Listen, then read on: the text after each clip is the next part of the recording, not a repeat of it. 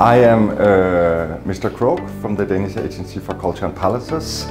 I have been so thrilled to be invited here to tell a little about how the Danish Agency for Culture and Palaces can support and how the international collaboration is organized within the Ministry for Culture.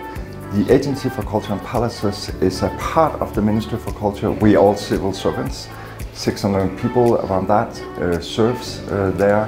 And we do many different things, from museums to archaeological sites to palaces, listed buildings, but we also do international collaboration.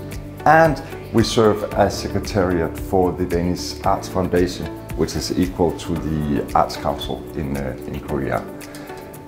I think what is really important to understand about the Danish way of working is that Ministry for Culture and Ministry for Foreign Affairs works very closely together. That is kind of the political collaboration that we do with other countries. Then we have the Danish Arts Foundation.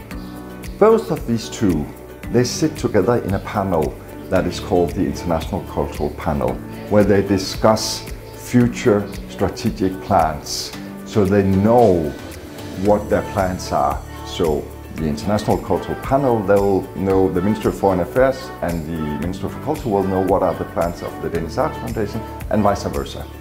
So although there's not so much money in the International Cultural Panel, they initiate their projects, for example, the collaboration with Korea, and they will set aside money. But they would also ask the Danish Arts Foundation to evaluate each application with a view to that has high political priority. Of course, they should evaluate their application with all their own criteria of quality and professionalism and all of that. But the advantage of this system here is that they know that it has high priority in it.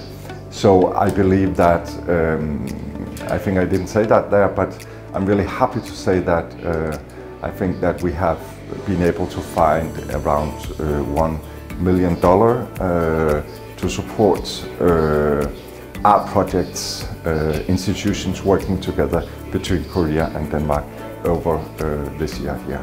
So I'm really happy for that. Thank you.